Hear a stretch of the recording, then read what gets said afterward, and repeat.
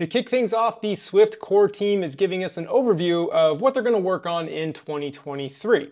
As Swift grows, the core team is divvying up responsibility a little bit into work groups. This has been going on for a couple years now. There's like the language work group, the website work group, documentation work group, and there's other work groups as well. But essentially what this blog post does is each work group gives an overview of what they're going to work on or what they're going to focus on in 2023. So it's a good overview of the direction Swift is heading. So you can see the language development, right? There's going to be focus on concurrency, focus on generics, ownership, macros. We'll keep scrolling down and go through this quickly. Here's the compiler development teams.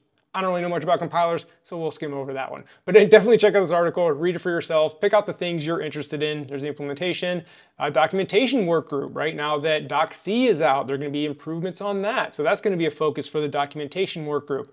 The website work group, how are we going to improve the swift.org website? And then server-side Swift work group, what are they going to work on for 2023? So again, if you want an overview of the direction Swift is heading for 2023, definitely check this one out. The Swift language has been open source since the end of 2015. And if you want to be on the cutting edge of Swift, you want to see the new features before they're officially released, you want to follow along the development of it, this is how you do it, the Swift Evolution website. So on the left, we have the color-coded status, essentially. So these proposals are in active review. I keep scrolling down. These are the proposals that have been accepted and will be implemented into the Swift language at a later date. And then we'll keep going down, previewing, and these are the ones that have been implemented. So you can go back in history and see the proposals, the discussion around the proposals, around why a certain feature was implemented into the Swift language. So you can go back and get a little history lesson. But let's dive in a little bit to one that's in active review here. So add sleep for clock. Clock was something that was introduced in Swift 5.7. If you want to see what's coming in, potentially Swift 5.8, 5.9, whatever the next version is, this is a good way to check that out. So if you click into this, this will take you to the GitHub proposal here. And I love this. This is broken down into so much detail to learn about clock and why we should add sleep for clock. So there's the introduction, giving you background about what this even is. What is the motivation for adding sleep to clock? So you get to write up on the motivation in the code. And I'm just using this sleep for clock as an example. This is for everything that goes into the Swift language. You get this type of write-up. And then so we'll go to the motivation for it. And then here's the proposed solution with code examples and why you chose that stuff. And then normally there's alternatives considered. Will there be other code examples saying, hey, I tried this method. This is why I didn't choose to go this way for this implementation. So you can get more context on that.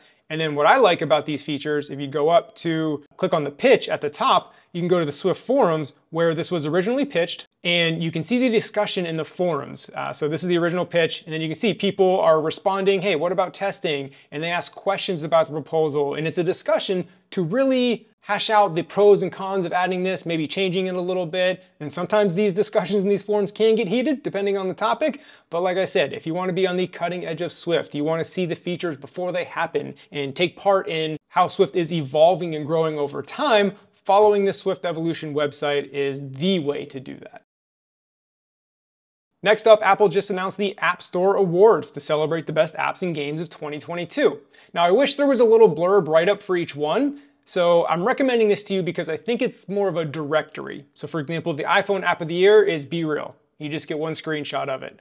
The iPad app of the year, Good Notes 5, one screenshot of it. The Mac app of the year, Mac Family Tree, one screenshot. So why I wanted to point this out is treat this as like a directory. If you are building an iPad app and you want to see what makes a great iPad app, you'd have to do your own research into Good Notes. But like I said, this is a directory. Maybe you're working on a watch app. Hey, let me go look at, Gentler Streak. What are they doing good that I can implement in my watch app? So like I said, I wish there was a blurb explaining, why they were chosen and some of the things they did well, but it's still a good starting point for you to start your research to improve your apps. Moving on, we have an article from Ole Begemann, When Animation Animates More or Less Than It's Supposed to. And essentially what this article is about is where you add your animation modifier in SwiftUI. So if you're familiar with SwiftUI, you know that the order of your modifiers matter because essentially each modifier creates a new view. So then the next modifier is a modifier on that newly created view, to put it like super simply. So the order of the modifiers matter. And what Ole points out is there's a lot of cases where the animation modifier works as you would expect. Like I think he says right here, the unsurprising examples. These are like work as documented as you would expect. But it gets interesting because down here, A little lower, let's scroll. We get into the surprising examples, right? Now it's time for the fun part. It turns out not all view modifiers behave as intuitively as scaled effect and rotation effect when combined with the animation modifier. So he goes through what he calls rendering views and non-rendering views and how the animation modifier applies to them. So to sum this up, if you're having issues with the animation modifier, it's not like working exactly how you would expect. Ole has dug in and pointed out that some views and view modifiers can be divided into rendering and non-rendering. That's his terms. He says he wishes he has a better term for these. Any placement of the animation modifier in respect to, if it's non-rendering or rendering, definitely matters. So if you're having issues with your animation modifier not working as expected, highly recommend checking out this article and hopefully it fixes your issue. I love it when a SwiftUI code snippet can fit in a tweet, and Natalia's got a great one here. So if you need to permanently pin a view to the bottom of a screen in SwiftUI, you can place it inside the safe area inset edge bottom modifier. To be honest with you, I didn't know you could put views in this modifier, so this was new to me. But you can see the safe area inset edge bottom, you can put a text field in there, and over on the right you can see the image. I know Twitter's compression isn't great, but you can see that text field will be pinned to the bottom of the view and it will slide up with the keyboard. As you can see in a messaging app, that would come in handy, and you can see the code is quite simple. Next up from Arnaud here, how I made my app 73% lighter. And the main takeaway here is pay attention to the images you're putting in your app, whether it's a PNG, PDF, SVG, the size of it, 800 by 600, maybe you don't need it that big because the 3x size will make that 2400 by 1800, and that is huge. So essentially what this article is about is his adventure into really diving into the images he was using in his app and the formats of them, the sizes of them, and how it really saved a ton. So the punchline here is his app had bloated up to about 80 megabytes. And after he did this image optimizations, he got it down to roughly 21 megabytes or 19 to 20. And he also found that using the new single size app icon, this new in Xcode 14, helped a ton. So he gives some rules to live by. This was interesting. Don't use a JPEG. I didn't know Xcode generated a PNG, like no matter what. So you're better off optimizing yourself is what he says. Anyway, you can read it. But long story short is don't just throw images into your app all willy-nilly. Really be careful with that. Again, make sure they're the right format and make sure they're a reasonable size. I love this sentiment from Rob Napier, and that is pull requests are a story. Right? He says he's been thinking a lot about how to make PRs work better for teams. And a lot of my thinking has gone into show more compassion for the reviewer. This is huge. Many of you out there may not have ever reviewed a pull request. You've submitted your pull request for review, but you've never been on the other side of it potentially. And early in my career, when that happened to me, when I became the reviewer, oh man, did that completely change the way I submitted my own pull request. I'll admit I was a culprit of the massive pull request, and if you've ever been a reviewer and you receive a giant pull request, you just sink. You're like, come on, it's just such a pain to review that. So aside from keeping your pull requests small and reasonable, which is like the #1 piece of advice I would give to someone, Rob has some great tips too. Tell them your story. What was the problem? What did you do to improve it? How did you know it was a working solution? What testing did you do? Why do you believe it was the right solution? What are other ways you might have tried? He says, the code does not speak for itself. So tell the story, give them the context. That is so helpful. He says, even the most clear and readable code does not explain why it is necessary. So that's a great tip. And then the last tip I'll leave you with here is read what you wrote. And that means before you submit your pull request, review it yourself. This is a habit I started doing a long time ago, and I would say probably 98% of the time when I review my own pull request, I find errors, issues, or changes I would make, or maybe it sparks an idea of how I would write something cleaner or better. It's an absolute must to proofread and review your own pull request before you submit it to others to review. I talk a lot about building your network as a developer, like on Twitter or going to meetups, etc.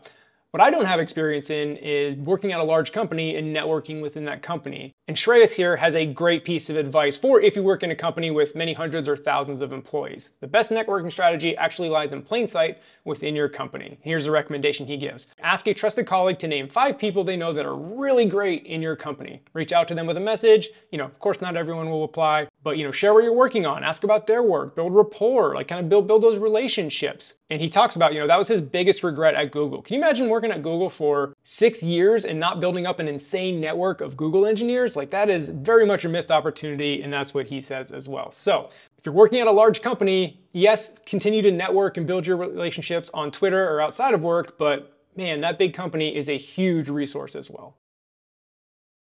Let's talk about paywalls. Here we have a blog post from Jake Moore at Superwall, app monetization. 2 important metrics you probably aren't tracking. And I featured a Twitter thread from Jake Moore a couple months ago on the show, like 100 tips for indie developers or something like that, or monetization. And one of the tips, a little controversial, he says, show your paywall a lot more. And of course, you don't want to take that to the extreme. You don't want to spam your paywall as soon as a user opens the app. But I think a lot of us as developers tend to not want to bother the user, not want to spam them too much. And that's a good sentiment, but I think we can take that too far. So if on one end of the spectrum, we have spamming them every time they open the app, not great. The other end of the spectrum is not showing it enough because we don't want to bother the user. There's a happy medium that showing your paywall more often will be really beneficial. And that's what this post is all about, and he gives some data behind it. Essentially, showing the paywall more, increase sales. It usually takes a user, 2 to 3 times of seeing your paywall before they convert. There's all the data, all the article, all about that. But essentially, that's what it boils down to. Show your paywall more often, but do it in an intelligent way that makes sense for your app, that doesn't, cross over into the super spam to where people are going to delete your app.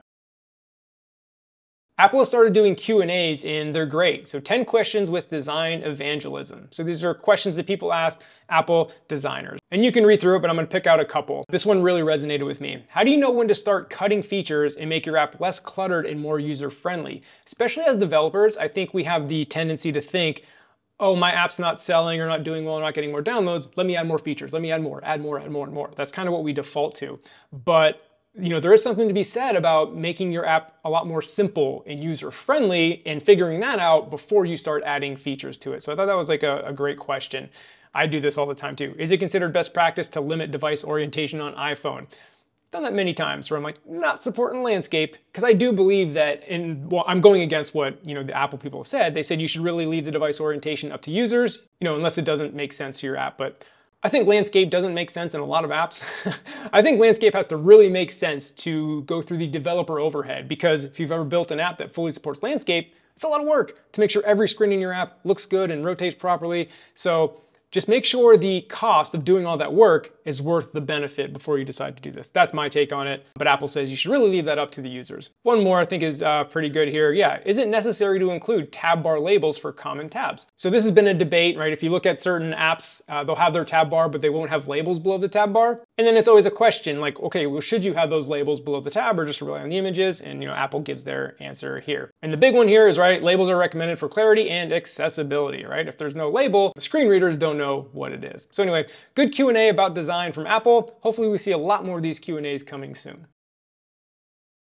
And finally, the LOL of the week, I'm just throwing it all at you. So Vincent, has this meme account for iOS developer memes, and he usually posts, one of these memes. That's where I get a lot of my LOLs from. But he created a site now, Swift with Vincent, which is his own personal blog, and he has a meme section. So all the memes he has posted right here. So instead of giving you one iOS developer meme, I'm sending you right to the source. So go ahead, check out Swift with Vincent, the meme section, and have a good laugh.